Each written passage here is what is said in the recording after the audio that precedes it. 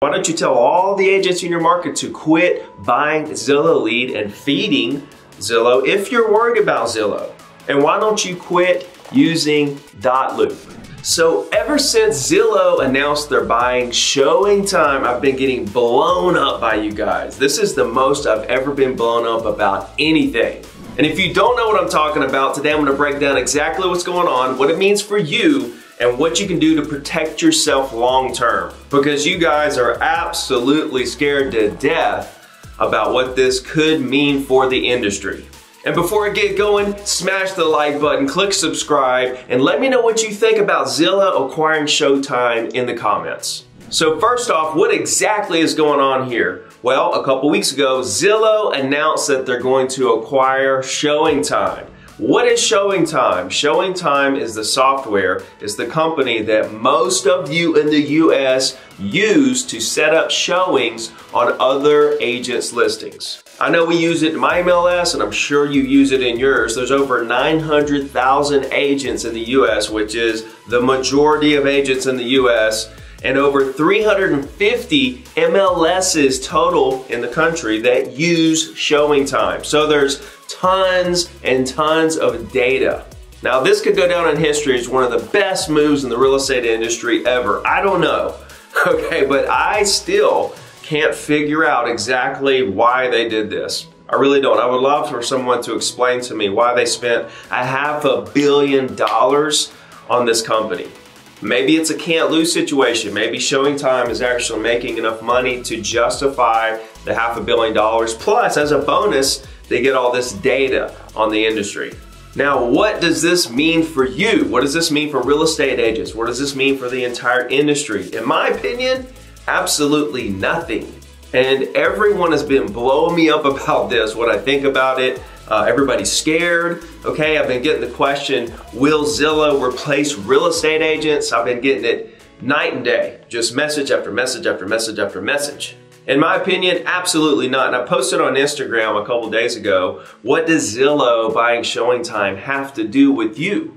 And there were all kinds of comments, hundreds of comments there. And one of the comments talked about how Ricky sounds like the travel agent back in 2000, talking about, you know, the industry's not gonna take our job, but we'll see what happens over the next 5-10 years.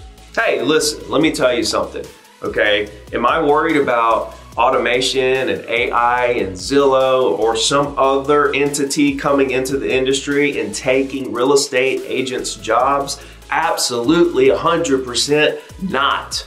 Now, do I think something could come in and alter the industry? Yes, it already has. Our industry looks completely different than it did when I started 19 years ago.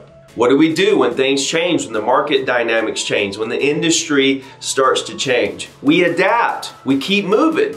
We continue doing what we've always done, build relationships with our clients and help them buy and sell property. And listen, if something comes along and takes a bite out of our income, it's because that bite of income came from something automated, something, you know, something that took a lot off of our plate. Okay, now we're able to do more volume because of this technology. Okay, so you gotta look at the silver lining every little step of the way. I've been saying it for years now, something's gonna come along and 4% is probably gonna be the new norm of real estate commissions. The new norm real estate commissions could be in the future, I'm talking 5-10 years out, maybe even longer, maybe shorter, who knows, at a 4% normal rate. Right now, in my market, we're still getting 5 and 6, the same exact rates that we were getting when I started in the business. And look guys, I'm not naive to this, I'm not uneducated. Okay, I look at history, I look at companies, I look at the way technologies come in and absolutely demolish several industries. You even have the CEO of Blockbuster that came out publicly in a quote and said, Netflix is not competition for us. And we all know how that story ended. But there's been several industries that people thought that technology would take over. Everybody was scared about lawyers whenever LegalZoom came out. Okay, what happened there? Absolutely nothing.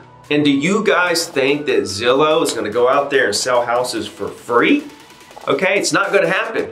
There's always going to be a charge to handle transactions. There's too much that goes into this. There's too much fiduciary responsibilities. There's too much legal. There's too much work involved. There's the negotiation of the contract for one. Everyone needs a third party in between the buyer and seller to help negotiate and facilitate that deal. But not only that, there's the marketing, there's the dealing with the title company, the mortgage people, the inspectors, everything that's included in the transaction. There's timelines, okay? You need someone on your side looking out for your best interest to make sure that you are in the best possible situation. I'm sorry, you're not gonna find a salary person or a robot that's gonna handle that for you. Now, I know a lot of you are gonna argue with me in the comments about this, that yes, Ricky, you can automate this. Yes, AI can come in there and take care of most all the real estate agents' responsibilities and duties. I would just fear to say that I'm on the other side of the coin here, okay? And only time will tell. Let's see how it plays out. Now, let's get into what you can do to protect yourself. Okay, if you're really worried that something's gonna come along and replace you as a real estate agent, okay? If you're really worried about it, here's what you need to do. I would say it comes down to this one thing, okay? This one thing, if I had to just sum it all up into one sentence here, and that is build your database to the moon. You should go all in with building your database, which means what? Means getting out, talking to people, meeting people, creating relationships with them, building your brand with those that enter into your database. You guys know my favorite brand builder, that's the weekly email on the same day of the week forever. Start building your, what is it called? Database. What does that consist of? A base of data. Start building your own data. This is how you're always going to be able to combat any of this negativity, any market crashes, market swings, any of this. AI is going to take your business, any of that stuff. Guys, get out there and build your own database. Tons of gurus out there say it all the time, and I stand behind it, that data is the new gold. Data is king. Whoever owns the data owns the market. And like I said, that's probably the exact reason Zillow is buying ShowingTime, mostly for the data. Now, how do you build your database? Okay, how do you build your database? That's what you need to horn in on. Most everybody is too concerned with transactions, closing deals, getting listing appointments, and that's what we need to do. We should focus there, right? But we should have two focuses, and that is how do we help clients buy and sell properties, meanwhile building a massive database. Everybody builds their databases differently. I feel like there's two things that you should do to build your database. One, think of yourself as a politician. You should be canvassing the market with phone calls, calling every single person in your market, letting them know who you are, what you do, and you're here to help. And the second way is social media. We should all be pounding social media as hard as we can, right? Using it as a tool for what? To collect data, collect contact information and data of everyone in your local market.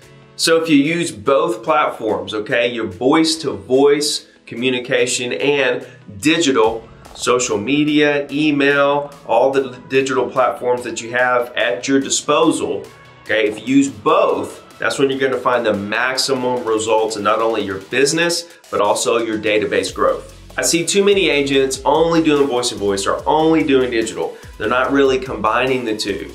I feel like as a real estate agent, we should all wake up, organize our business. By 9 o'clock, we're on the phone, 9 to 12, and then eat lunch, and then the rest of the day is pounding social media, doing our digital marketing, running our emails, following up with people, appointments, all that stuff. But it starts with the phone calls. So just to sum it all up, guys, I'm not worried about Zillow whatsoever taking our jobs, replacing us as real estate agents.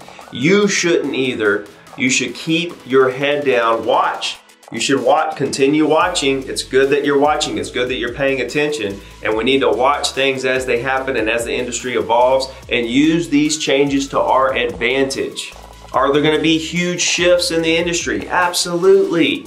Okay, that's what makes this such a great game. That's what makes this such a great industry. All the changes that have been made so far have done nothing but help real estate agents do more business, help more clients, communicate better. And look, here's the bottom line. If you're really that worried about Zillow taking over and all this stuff, why are so many agents still using .loop that Zillow bought? Why are we still using .loop as an industry? Okay, now that they bought ShowingTime, why will MLSs continue to use ShowingTime? Why are agents still buying Zillow leads? If we're so worried about Zillow taking over the industry, why are we feeding Zillow? Why don't you go on a boycott of Zillow? Why don't you send your MLS a letter saying, please discontinue ShowingTime? Right? Why don't you tell all the agents in your market to quit buying Zillow lead and feeding Zillow if you're worried about Zillow? And why don't you quit using .loop? Cool guys, enjoyed letting my thoughts out here. Let me know what you think in the comments. Smash the like button, hit subscribe, and let me know what in the world I can do for you. Let's go.